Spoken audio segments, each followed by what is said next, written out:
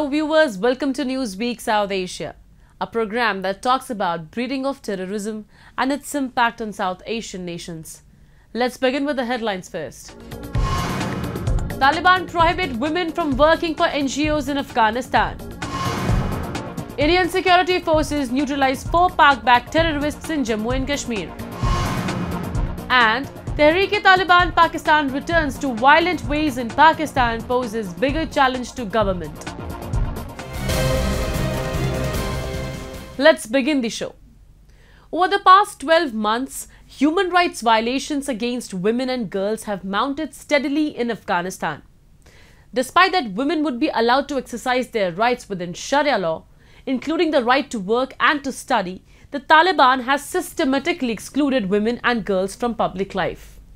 The all-male interim government recently ordered all foreign and domestic non-governmental groups in Afghanistan to suspend employing women as some female employees didn't wear the Islamic headscarf correctly. A report. The Taliban regime has ordered yet another diktat that will push Afghan women into the dark ages again. The all-male interim government ordered all foreign and domestic non-governmental groups in Afghanistan to suspend employing women as some female employees didn't wear the Islamic headscarf correctly.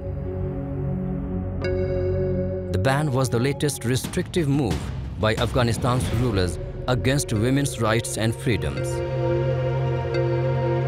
The order came in a letter from Economy Minister Qari Din Muhammad Hanif, which said that any NGO found not complying with the order will have their operating license revoked in Afghanistan.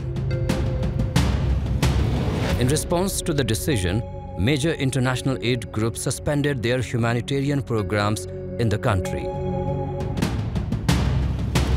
Save the Children, Norwegian Refugee Council, CARE International and the International Rescue Committee have said they will wind up operations in Afghanistan. The first 3 NGOs stated in a joint statement that without their female staff, they would not have been able to assist millions of Afghans in need since August 2021. They added that without women, they could not successfully contact children, women, and men in Afghanistan who were in dire need. The Taliban have decreed that women are not allowed to work for international non-governmental organizations and national non-governmental organizations. As we have got 5,000 staff and community, including community volunteers in Afghanistan. Almost half of those are women. So essentially, if we were to keep working, we'd have to turn up for work tomorrow with half our workforce missing. But to have access to women and children, you need to have female health staff. And so if you don't have female health staff, you won't have access to those people. So essentially, it's just not possible for us to do our job if our female colleagues are not able to get out there. Criticizing the action, Western nations and international organizations expressed strong condemnation of the Taliban move. United Nations mission to Afghanistan has asked the Taliban regime to reverse its ban on women from working in NGOs, saying millions of Afghans need humanitarian assistance and removing barriers is vital. The Taliban claimed under its rule, this time women would be accorded every right within the confines of Sharia law. However, in the months that have followed, the de facto rulers have imposed harsh restrictions on women's education and their access to employment.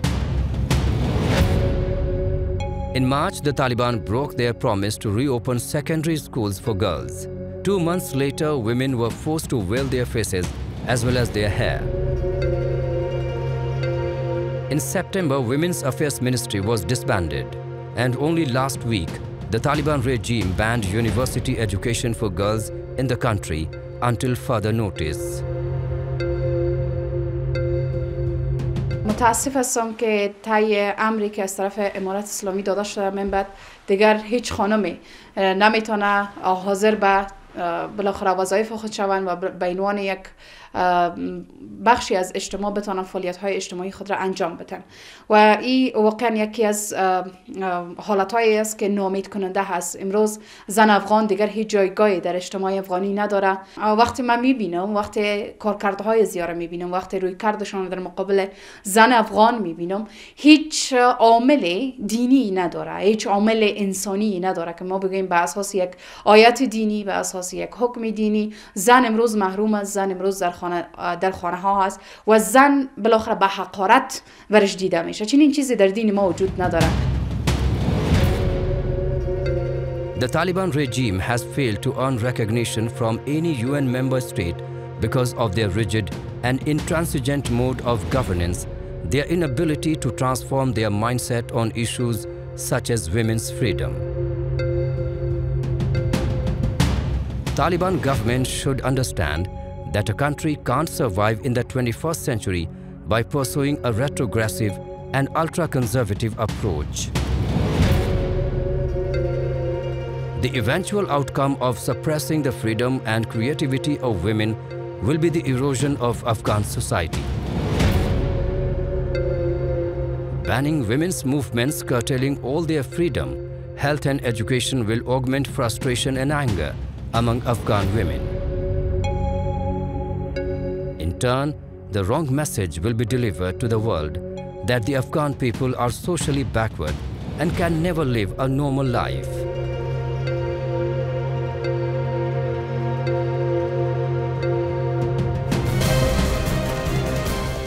Pakistan has tried to represent itself as a victim of terrorism. Pakistan claims to have made huge sacrifices to defeat the monster of violence and terrorism in the country. However, the truth is that the unholy nexus of the Pakistani civil government, military establishment and the Islamic clerics have paved the way for the creation of a new, more radicalized society. The recent terrorist strike in Pakistan by Tehreek-e-Taliban Pakistan shows that terror incidents have increased, particularly after TTP called off their ceasefire with the government in November. A report. A suicide car bombing at a checkpoint in Pakistan capital of Islamabad on December 23 killed one police official and injured several others. The initial information indicated that there was a man and a woman in the car, and the man blew himself up during a body search. The car was packed with explosives and headed for a high-value target in the capital. The bombing took place near a police headquarters on a main road that leads to a government buildings housing the country's parliament and high offices. Pakistani Taliban, who have been waging a campaign of bombings and suicide attacks for over a decade, have claimed responsibility for the car bombing, saying it was a revenge for the killing of one of their leaders. आज 10:15 बजे एक मशकूक गाड़ी आ रही थी इसी road के ऊपर, taxi थी, उसके अंदर एक मर्द और एक औरत उसमें सवार थे।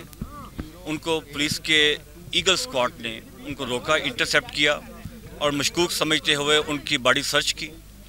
बॉडी सर्च के अभी उनकी हो रही थी तो जो वो उसमें एक लंबे बालों वाला लड़का था, वो वापस गाड़ी के अंदर आया और उसने अपने आप को और गाड़ी को धमाके से ब्लास्ट कर दिया, जिससे दहशतगर्द फौरी तौर पे मौके पे हलाक हो गए। एक पुलिस एहलकार उसमें शहीद हो गया और 4 पुलिस एहलकार ज़ख्मी हैं। उनको हमने हॉस्पिटल शिफ्ट कर दिया है और उनका इलाज हो रहा है। मैं ये समझता हूँ कि जिस हाज़र दिमागी से और दलेरी के साथ पुलिस अफसरों ने काम किया और इंटरसेप्ट किया गाड़ी को, ये इस्लामाबाद को उन्होंने किसी बड़ी तबाही से बचा लिया है। The city has been on a high security alert since the attack, and the police have announced a raft of measures, including 25 checkpoints to counter any new threat by the terrorist. Tehreek-e-Taliban Pakistan, a banned terrorist group, has reactivated after the capture of Kabul by the Afghan Taliban. The TTP, believed to be close to Al-Qaeda, has been blamed for several deadly attacks across Pakistan, including an attack on army headquarters in 2009, assaults on military bases, and the 2008 bombing of the Marriott Hotel in Islamabad. In 2014, the Pakistani Taliban stormed the Army Public School in the northwestern city of Peshawar, killing at least 150 people, including 131 students. The Friday attack was the first suicide bombing incident in Islamabad since the 2014 courthouse bombing that killed 10 people. यहाँ eaten 4 में रहता हूँ, यही 7 घर है हमारा। तो सुबह 11:15 बजे ब्लास्ट हुआ था, बहुत ज़ोरदार धमाका हुआ था। हमने तो सोचा कि ट्रांसफार्मर फट गया ना, बिजली भी बंद हो गया था। तो जब बाहर आए तो टैक्सी था, उस पर आग जल रही थी, पुलिस वाले भी थे। तो गोश्त बिखरे हुए थे रोड पे, बॉडी पड़े हुए थे। Pakistan has lost thousands of lives in the country, but still the country has not changed its strategy. Failing to persecute several leaders of UN-proscribed terror groups and even going as far as to ensure their protection, Pakistan is directly assisting the burgeoning Islamic terrorist threat in the country. Pakistan has long failed to take appropriate action to combat terrorism within and outside of the country. The country is now facing the consequences of its inaction, and those suffering the most continue to be Pakistani citizens.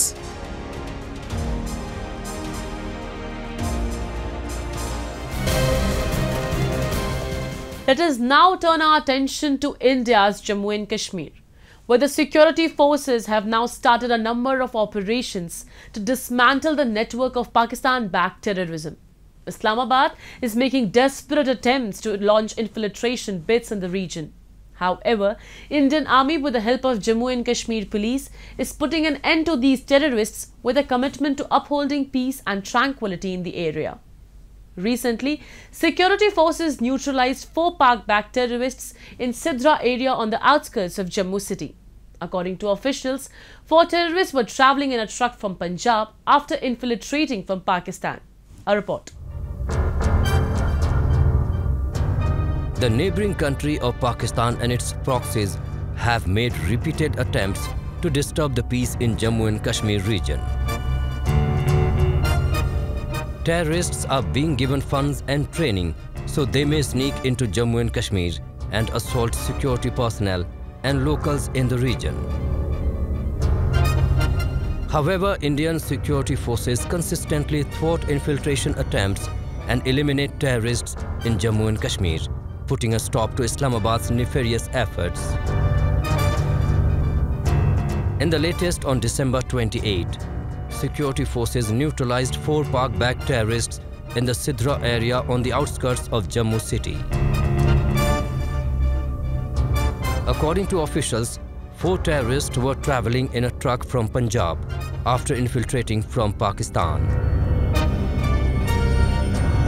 The encounter broke out around 7:25 in the morning when a team of the police and army, already on high alert due to Republic Day, tried to stop the truck at the Sidra intersection near Tawi Bridge on the Jammu-Srinagar National Highway. When security personnel began to search the truck, ultras hiding with AK rifles started firing and an encounter ensued. Both the police and army sent reinforcements, including para-SF commandos, along with their dog squad, to eliminate the terrorists.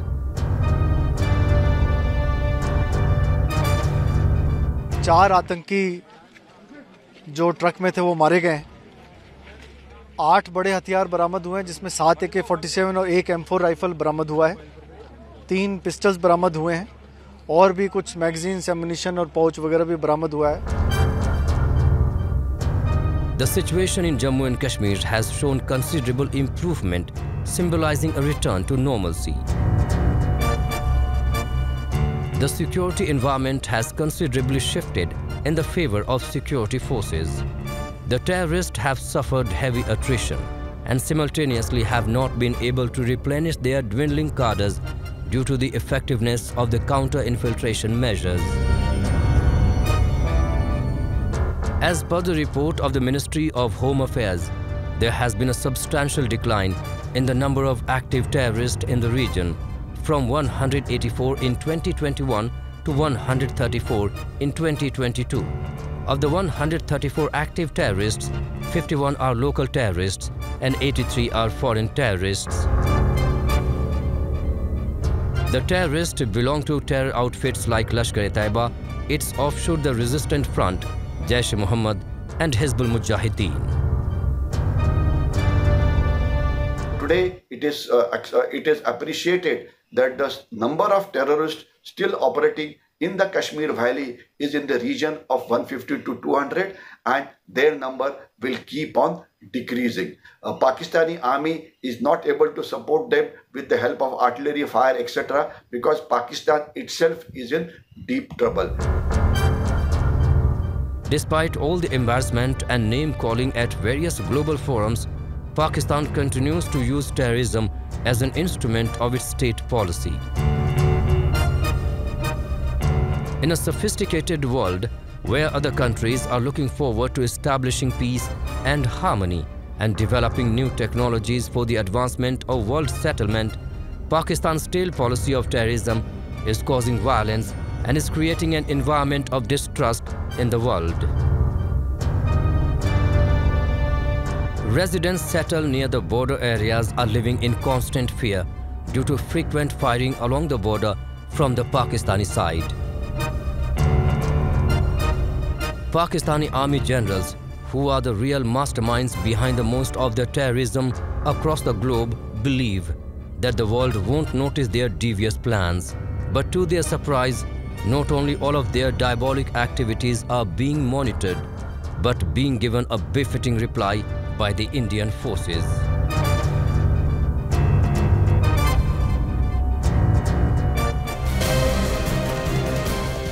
Pakistan is not happy with the peaceful atmosphere in Jammu and Kashmir and wants to promote narco-terrorism by luring the youth towards drugs and using the money earned out of narco sale to fuel terrorism.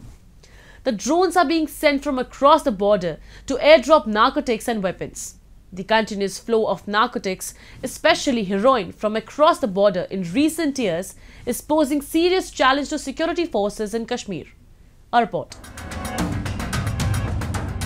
Narco-terrorism is an integral component of Pakistan's state sponsorship of cross-border terrorism, used so as to fund and conduct asymmetric warfare against its neighbours. Over 80% of drugs in India are infiltrating from neighbouring Pakistan. The country's intelligence agencies have been working with terror groups on a kill two birds with one stone strategy to smuggle weapons and narcotics into India through the same routes. Islamabad has been heavily relying on the sale of drugs in Kashmir to fund its terror infrastructure. In the last 18 months, more than 80% of drugs seized in Jammu and Kashmir were smuggled in from Pakistan, also from narco-terrorism.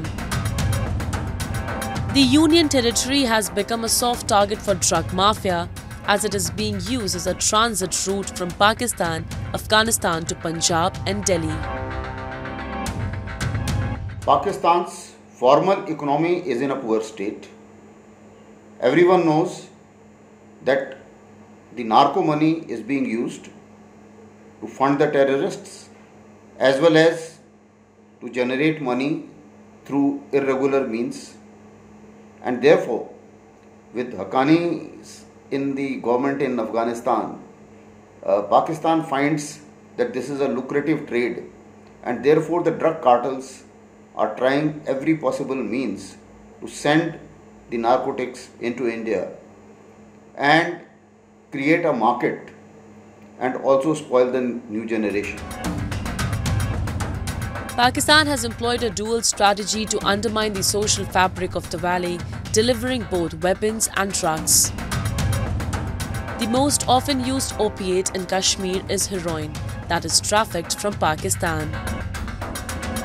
Drug trafficking across borders gives terrorism financial support, and if it is not stopped immediately, could damage the lives of the region's children.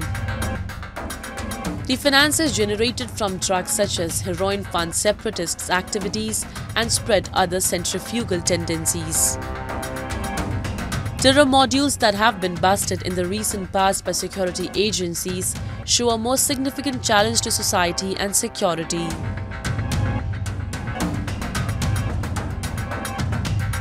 They would like to certainly find a number of means wherever they can induct it easily, whether through drones or through coast or through Gujarat coast or whichever coast they find that the security is slightly lax.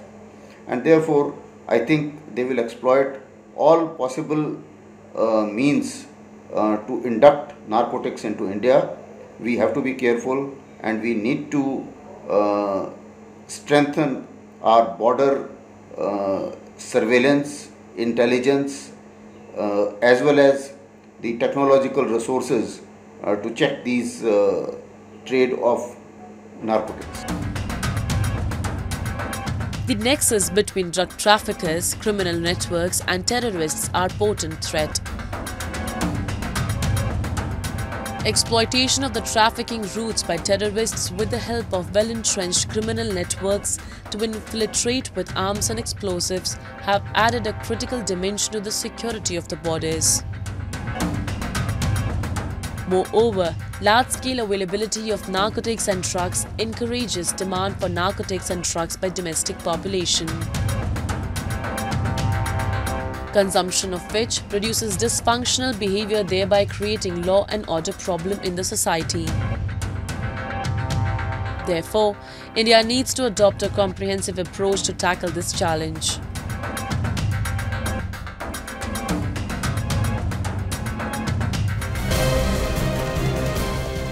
And with that, we come to the end of this edition of Newsweek South Asia. We'll be back next week with more news, views and analysis from the subcontinent. Meanwhile, do keep writing to us at nwsa@anin.com. This is Shivangi Mishra signing off on the behalf of the entire production team of Newsweek South Asia. Goodbye and take care.